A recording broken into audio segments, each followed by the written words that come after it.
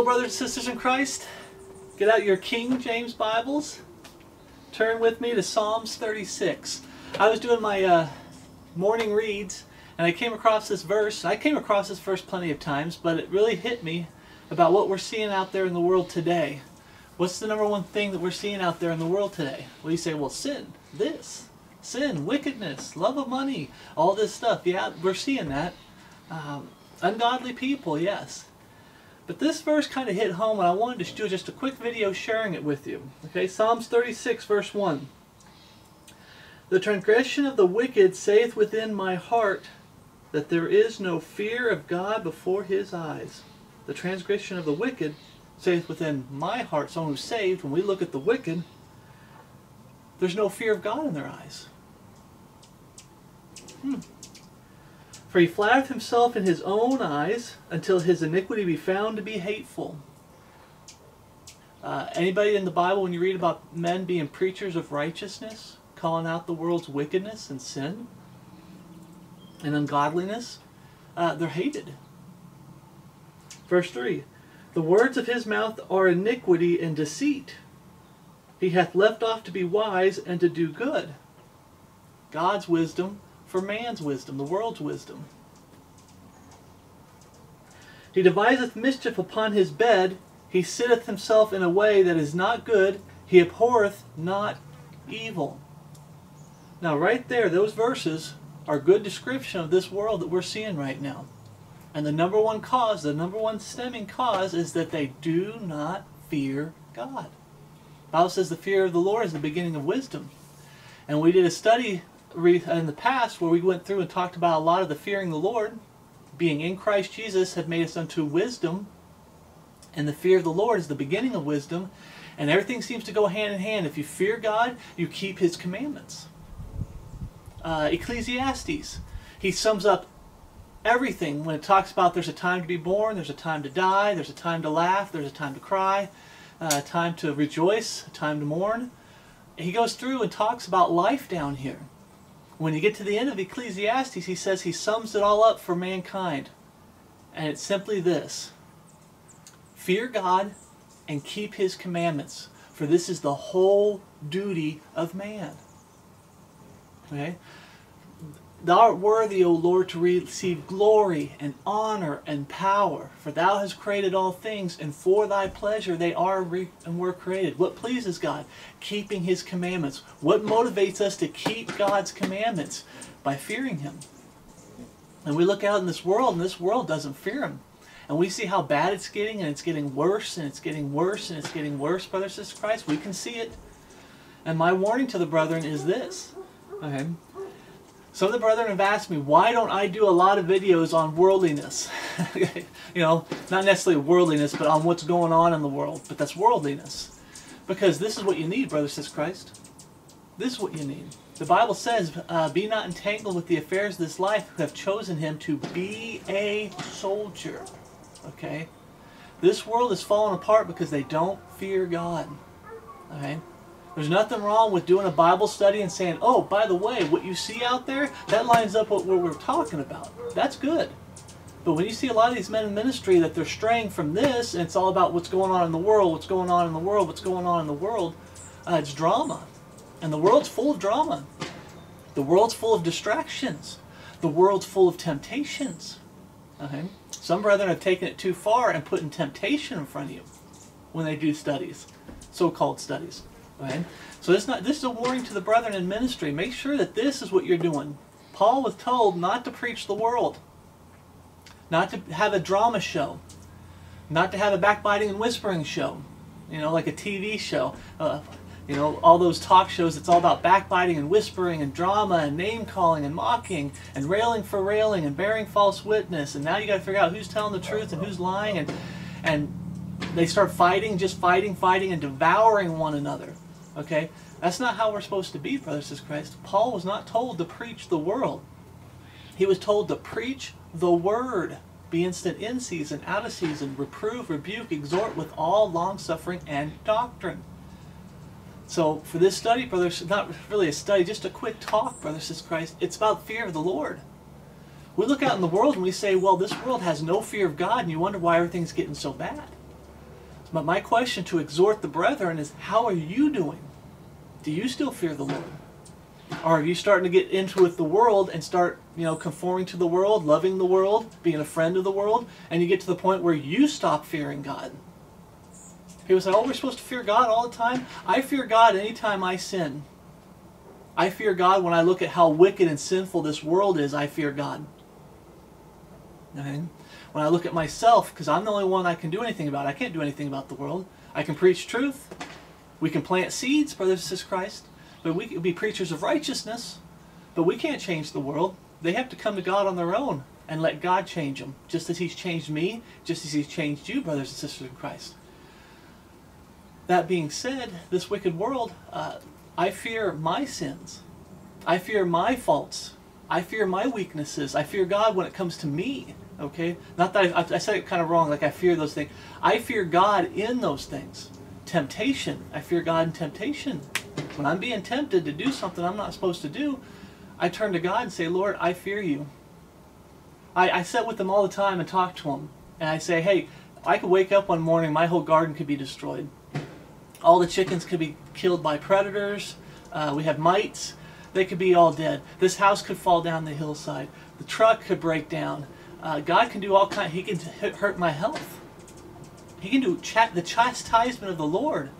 The Bible tells us that He loves us enough as a father would a son. He chastises us as a father would a son to get us back on the right path. To keep us from sin, the lust of the flesh, to help keep the body in check. That's the number one enemy. Your number one enemy is God. Your number two enemy is me, myself, and I. It's a three-part enemy. It's a tripart. It's a trinity. Me, myself, and I. I don't know, it's being sarcastic, and I shouldn't, forgive me. But you are your number two enemy, your body of flesh. Okay? God will chastise you to get your body of flesh under control. Put it down. Let your soul be in charge. God's in charge, but your soul, strengthen your soul. So your soul is keeping your flesh down. I was talking to a brother in Christ. One of the reasons we fast, brothers in Christ, I was reading this in the Psalms. When you fast, it strengthens your soul. When you're fasting and putting the flesh down, it strengthens your soul. So your soul's in charge and not the flesh. So I always encourage brothers in Christ to fast. At least try to get into some fasting once a month, once a week. You can go to 2 to 3 days a month. Something like that. But try to get into some fasting. It'll help out, but it's putting the flesh down. But I fear God when it comes to this flesh trying to rise up and get the better of me. I fear God when it comes to worldliness, the second enemy, the world. I fear God when I see myself trying to compromise to get along with everybody. Compromise, just to get along with everybody. No, I need to stand strong. I need to stand for God's word. There's a guy, I'm not going to mention names, but there's a guy online that he puts out a lot of Peter Ruckman's videos, yet he also promotes worldliness and fleshliness. And he's doing it with pride. And I'm like, where's the fear of God? There's other brethren in ministry, how they're mistreating the brethren, they're mishandling the Word of God. And I've been there where I've mistreated brethren. I failed. There's times where I mishandled the Word of God, and I took correction and got my heart right with the Lord and got back to doing, right by the Word of God, handling it correctly. But there's some men that they're not handling the Word of God correctly. They're not treating the brethren right. They're not treating the lost world right. And it's like, where's the fear of God? Okay? But the world comes in. That's the fear I'm talking about. For brothers and sisters in Christ, when you fear God, the fear of the Lord is the beginning of wisdom. What it is you fear God above anything down here, above this flesh, above the world, and the third enemy, above Satan. Some brethren, the Bible talks about how they have turned from the faith. They have been, seducing spirits. They've given themselves over to seducing spirits and doctrines of devils, having their conscience seared with a hot iron. Now real quick, conscience seared with a hot iron. Right? In the last days some shall depart from the faith, giving heed to seducing spirits and doctrines of devils, having their conscience seared with a hot iron. Thank you, Lord, for helping me with that. With a hot iron. Their conscience is seared. What happens? They stop fearing God.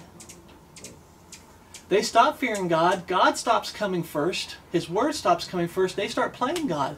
And they start messing with the book. They start getting into false doctrines. Right? One of the biggest things I've seen, brothers and sisters in Christ, when it comes to not fearing God, when it comes to the world, is there's brothers and sisters in Christ, you start getting things down here, and there's nothing wrong with having blessings. I'm blessed. I'm greatly blessed, praise God. But you get these blessings, and you start getting distracted by down here, and you stop thinking about up there. Things that are temporal versus things that are eternal. You take your eyes off Jesus Christ, and you put it on this world. And one of the things is you stop fearing God. You can tell when someone stopped fearing God when they stop looking present tense for that blessed hope. That the day of Christ is at hand. When they turn their back on, oh, Jesus isn't coming back anytime soon. Why is that? They don't fear God anymore. They fear the world. And it's true. Anybody that I've seen that still tries to profess to believe in the pre-time of Jacob's trouble catching away the body of Christ, brothers and sisters of Christ, that have turned their back, they call it the imminent return, but the Bible calls it the day of Christ is at hand, looking present tense for that blessed hope. Okay? They start fearing the world. They start fearing what they could lose down here. They start pushing endurance. You got to endure to the end. Stocking up. You got to go hide. You got to stock up. You got to buy gold and silver. Invest in gold and silver. You got to do all this. We got to survive. And they start fearing everything down here, and they stop fearing God. That's what the world does. Why are we, brothers and sisters of Christ, starting to look like the world and act like the world? Where is the fear of God? The Bible says God will take care of us. We're to live every day for Him, and we keep our eyes on Jesus Christ. That's what it means to live every day for Him.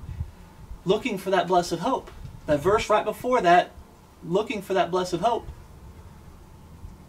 talks about giving up sin and living right in God's eyes and doing right. Right? That's what it means to look for that blessed hope. When we look for Jesus to come back any day now, we're going to live for Him, and our focus is on living for Him because God could take us home at any moment, whether in life or in death. He could take us home any moment. And we know that. And we fear God, and we say, I need to get busy living for Him. I don't have much time. We have the judgment seat of Christ. There's rewards. I want to get something. I better get busy living for the Lord. I need to get the sin out of my life, put this flesh down. I need to stop conforming to the world, loving the world, being a friend of the world. Now, you can still live peaceably. I just want to throw this in a little side note. The Bible says, if it be possible, live peaceably among all men. Our feet are shod with the preparation of peace. Okay? If it be possible, you can live peaceably among them without loving the world, without being a friend to the world, and without conforming to the world. You can still live peaceably among them. Right? The number one thing that causes problems is this, when you try to witness to them and preach truth to them. Right?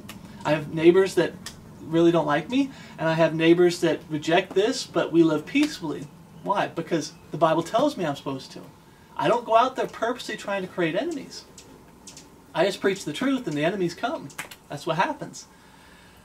But brothers and sisters in Christ, when you fear God, because you're looking for Him to come back any day now, I don't know how I got all the way off on this. Forgive me, brothers and sisters, but I'm just frustrated with some brethren that have turned their back on looking present tense for that blessed hope. And instead of pushing the brethren to look for that blessed hope and to live every day for Jesus Christ, keep your eyes on that blessed hope. That's what it means to live for Jesus Christ. Stay in the Word every day. I just put out a study, Peter Ruckman, and the reason I put it out is I've been saying it, and I've been saying it.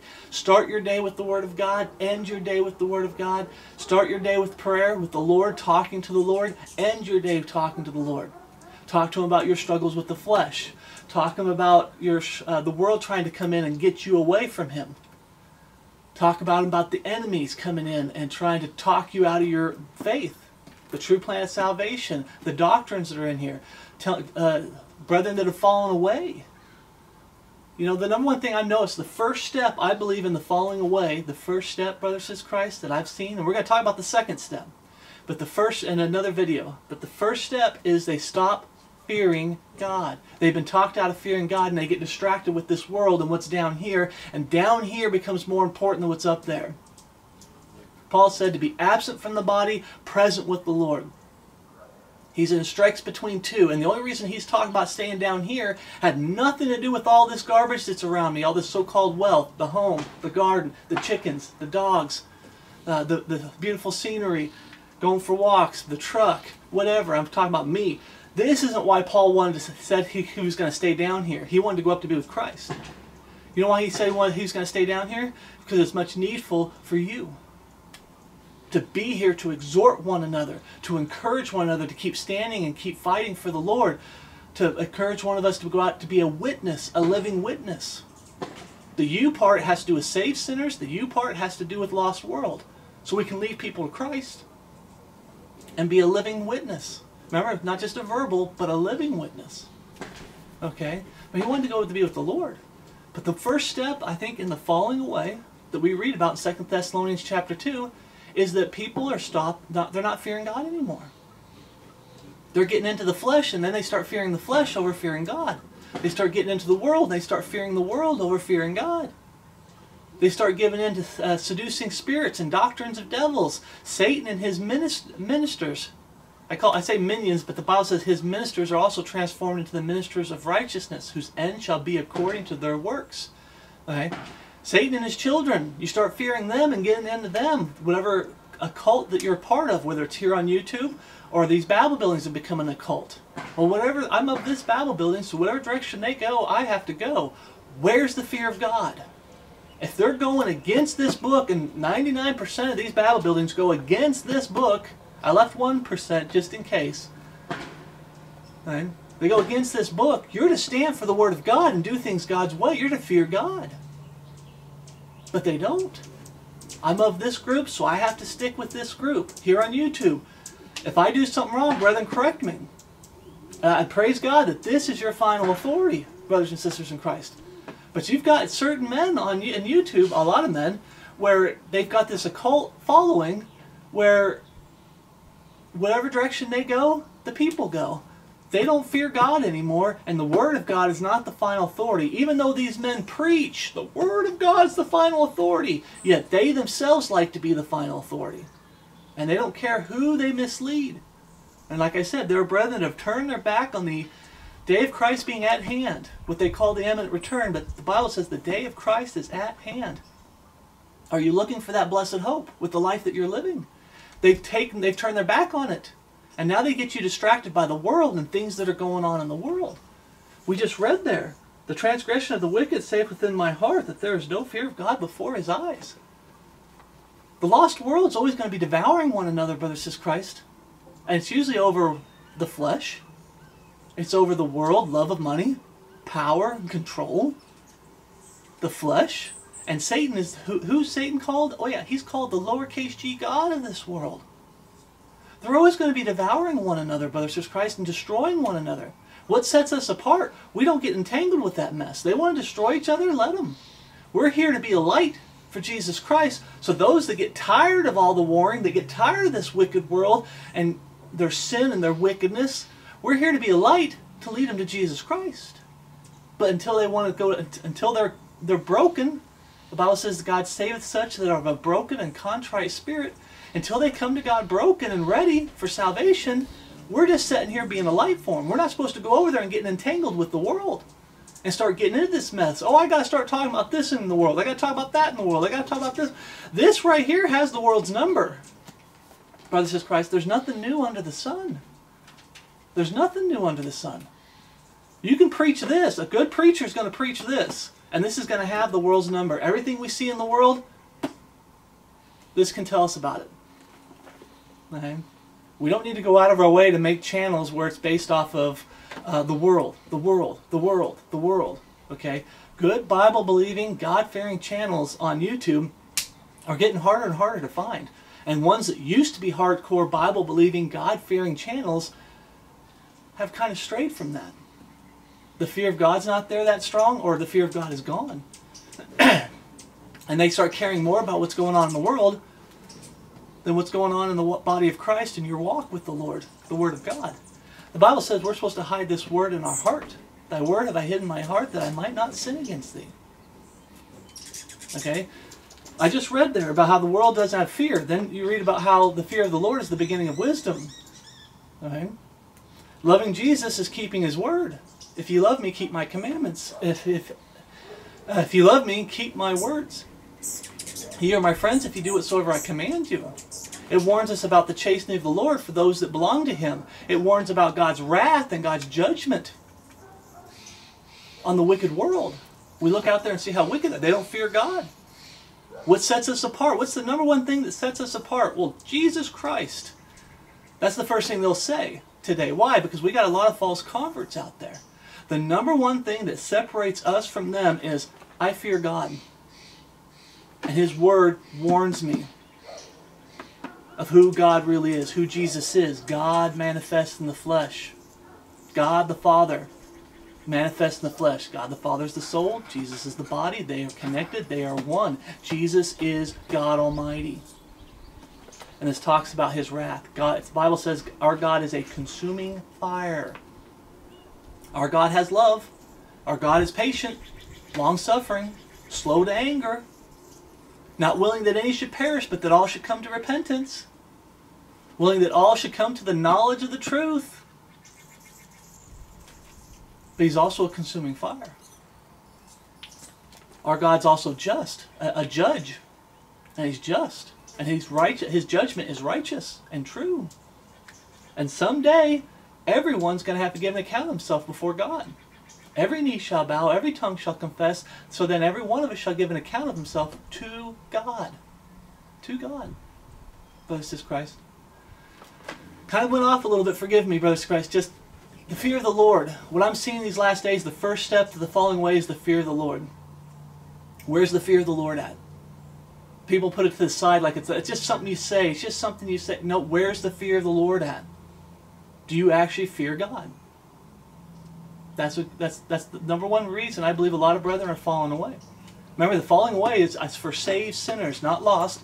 The Bible talks about how by their fruits you shall know them when it comes to false brethren, wolves in sheep's clothing, the children of the devil, his ministers, people coming in saying, I'm one of you, and they're fake. The Bible shows that, hey, eventually that fakeness will be shown, and you can see that they're fake. You might not be able to catch it right away, but over time, through spiritual judgment, using the Word of God as the final authority, he that is spiritual judgeth all things. Beloved, believe not every spirit, but try the spirits whether they are of God. For many false prophets have gone out into the world. Right? We're prophets in the sense that we tell people what Jesus did, what Jesus is going to do when He comes back. Right? We tell people about hell. That's a future thing. If they reject Jesus Christ, they're going to hell.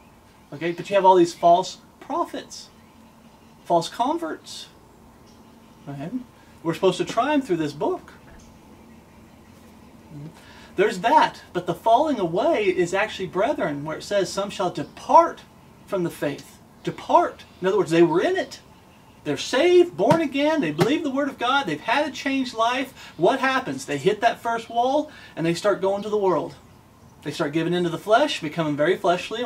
They give into the world. They start becoming very worldly. Idolatry, covetousness, which is idolatry. They start turning their back on this book for doctrines of devils. The three enemies. They start letting the three enemies win. Fear of God. That's the first step to the falling away. The fear of God. What's the second step? I'll get into it a little bit here, but 1979, I realized I was watching Tares Among the Wheat. Babylon, Lamp in the Darkness. There's a 3-part series that I was watching all that. And they made some really good points in there that 1979 is when they finally came out with the One World Bible. And what is it? It's not a book. The One World Bible is not a book that you can grab and hold in your hand. What's the One World Bible? It's the idea that it's not the Word of God that matters. It's just the message. It's not the Word, it's the message. Well, who determines what the message is? Clearly not the Word of God. Mankind does.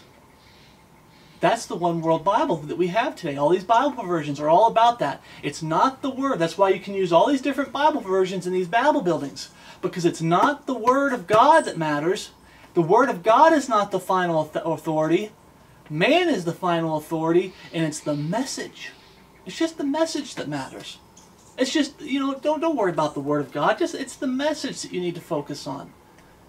Thy word have I hid in my heart that I might not sin against thee. Not thy message, thy word. Wherewithal shall a young man cleanse his way? By taking heed thereto according to thy message. No, it says thy word. If a man love me, he will keep my message. No, it says keep His word. Time and time again. Thy word, thy word. Sanctify them through thy truth. Thy message is truth. That's the world today. That's why the falling away is so great today. The fear of God is gone, and this is no longer the final authority. A perfect written word, the Word of God, is no longer the final authority. By the way, that verse says, sanctify them through thy truth. Thy word is truth. Okay? Jesus is the capital W word. He says, I am the way, the truth, and the life. The way, the truth. Capital W word. Maybe we should just erase that out and say just capital W message versus the lowercase m message. I'm sorry, capital M message and lowercase m message. Maybe we should just, that's what the world has done. So it's no longer the right Jesus Christ. You can have any Jesus Christ. You're the final authority. Where's the fear of God, brothers and sisters of Christ? Where's the fear of God? Brothers and sisters of Christ, I fear for the brethren. I pray for the brethren every day. The falling away is getting worse.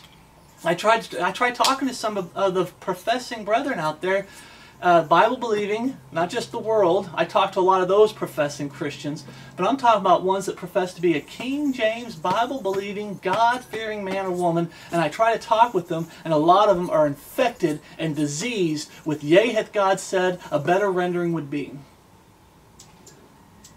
It's not really the words that matter, it's the message. And the fear of God, it's there a little bit, or it's not there at all. And you ever stop to wonder why or how the falling away got so bad? I know how bad it got.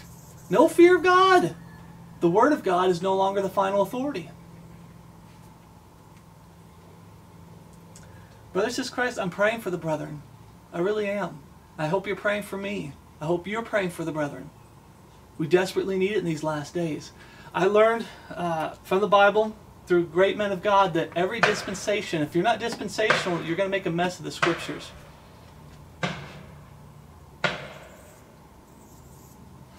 You'll make a mess of the Scriptures. Sorry for that. Hopefully it doesn't overpower the talking. You're going to make a mess of the Scripture, but every dispensation in the Bible ends in apostasy. How does the time, remember the Bible calls this the time of the Gentiles, not the church age. We're going to get into that in another study. The time of the Gentiles. How does the time of the Gentiles come in? Be fulfilled, come in. Every dispensation ends in apostasy. What's the apostasy to say? The brethren are stopped, they're not fearing God as much as they should, or they're not fearing God at all.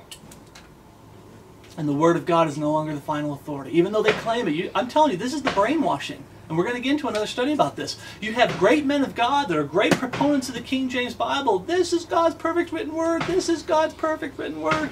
Add thou not to his word, lest he reprove thee, and thou be found a liar. This is the Word of God. And yet you can prove how they add to this book and subtract from this book.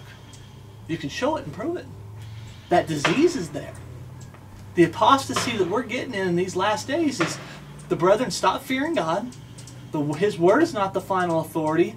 And if his word's not the final authority, anything goes. And they're going that way, they're going this way, they're going that way, they're going that way. Not going to hell, but I'm just pointing in all these different directions. Everyone's that's truly saved and born again, we're going to heaven no matter what. The Bible says God knows them that are his. In God's house there's not only vessels of gold and silver, but wood and earth. Some to honor, some to dishonor. And then it tells you how to be that vessel to honor, depart from iniquity. Get back in God's Word. Remember, God's Word hides hid in my heart. That's how we get sin out. That's how you depart from iniquity, by taking God's Word and hiding in your heart and living it. Alright? But I'm pointing in all these different directions because all these brethren, anything goes, they go all these ways, except the narrow way. Except the one true way. And how to live a life of Christ, living for Jesus Christ, fearing Him, hiding His Word in His heart, and being separate from this world. That path, there's very few brethren that are still on that path in these last days. A lot of the brethren are over here. Over there. The flesh, the world, Satan. Brothers and sisters, we need to keep praying. I cannot prevent. God said that this is going to happen. God said the falling away is going to happen. All we can do is prevent the falling away from happening in our own lives. Each individual brother and sister in Christ out there, you need to get back to fearing God. You need to get back into His Word, studying it, hiding it in your heart, the do's and the don'ts. Okay, the do's and the don'ts. People, probably get onto you saying, well, you're teaching works-based salvation, because I said in Ecclesiastes, he sums it up, fear God and keep his commandments, for this is the whole duty of man. And I talked about how pleasing God, what pleases God, keeping his commandments. And some people today will say, well, no, pleasing God is repenting and believing in the finished work of Jesus Christ on the cross. Well, if you read the Pauline epistles, it says, for they have not all obeyed the gospel. They have not all obeyed the gospel. What's the first command for today? Is to obey the gospel, is to get saved. But a lot of people stop there and say, well, that's the only command. No, it isn't. That's the first command. Obey the gospel. Get saved. Get born again. Then the Bible starts telling you do's and don'ts. Abstain from all appearance of evil. Put no wicked thing before thine eyes. Study to show thyself approved unto God, a workman that needeth not to be ashamed, rightly dividing the word of truth. All Scripture is given by inspiration of God and is profitable for doctrine, for reproof, for correction, for instruction in righteousness. Why? That the man of God may be perfect, thoroughly furnished unto all good works. Ephesians 2:8 and 9. For by grace are ye saved through faith, and that not of yourselves is a gift of God, not of works, lest any man should boast. Oh, but let's not stop there. Let's go to verse 10. For we are created in Christ Jesus, after salvation, for we are created in Christ Jesus unto good works, that have before been ordained that we should walk in them. Brothers and sisters in Christ, get back to fearing God, get back into this Bible, hide it in your heart, and going through your life and say, hey, what lines up with this book and what doesn't line up with this book? And you know what motivates you to line up with this book? The fear of God. Brothers and sisters in Christ, today they've made God out to be one big teddy bear, like huggable and lovable teddy bear, and the fear of God's gone in the world. You look out there at this world. I don't need to call out everything out there. You know what sin and wickedness is. You know how everything that's going on out there, brothers and sisters in Christ. The solution is this. Fear God and keep his commandments. Did you obey the gospel? In case someone lost comes across this. Did you obey the gospel? I made that video trying to explain to people, okay, this series of videos aren't for you if you didn't follow the true plan of salvation. I put the true plan of salvation out there, and I pray a lot of brethren that were false got saved. I do. I pray that a lot of the brethren that are saved, that are becoming part of the falling away, started doubting themselves, and they remembered why they got saved, why they needed to get saved, who it is that saved them, and who it is they serve. So I'm going to stop this because he's making lots of noise. To God, God's will be done. To God be the glory. Brothers and sisters in Christ, please, please, please get back in the fear of God. Get back into his word and making sure that this is number one. God is number one. This is number one. And the number one person you're supposed to be pleasing is God. Not this man right here. Not the body of flesh. Not any man that you follow. Not the men in the Babel building system. Not the world. And definitely not Satan and his ministers, his children, the enemy. Okay? God, make sure you're pleasing God. Make sure you're staying in this book. And I'm going to end this with grace and peace from God our Father and the Lord Jesus Christ be with you all, and my love for you, which is in Christ Jesus our Lord. Thank you for watching. I pray this has exhorted you. Get back to serving God. Get back to living for him. Get busy, brothers and sisters in Christ. Time is running out. Peace I leave with you. My peace I give unto you. Not as the world giveth, give I unto you. Let not your heart be troubled, neither let it be afraid. Let your conversation be without covetousness, and be content with such things as ye have. For he hath said, I will never leave thee nor forsake thee. So that we may boldly say, The Lord is my helper, and I will not fear what man shall do unto me. For God hath not given us the spirit of fear, but of power, and of love, and of a sound mind. Put on therefore, as the elect of God, holy and beloved, bowels of mercies, kindness, humbleness of mind, meekness, long-suffering, forbearing one another, and forgiving one another, if any man have a quarrel against any. Even as Christ forgave you, so also do ye. And above all these things, put on charity, which is the bond of perfectness. And let the peace of God rule in your hearts, to the which also ye are called in one body, and be ye thankful. Let the word of Christ dwell in you richly in all wisdom, teaching and admonishing one another in psalms and hymns and spiritual songs, singing with grace in your hearts to the Lord. And whatsoever ye do in word or deed, do all in the name of the Lord Jesus, giving thanks to God and the Father by him.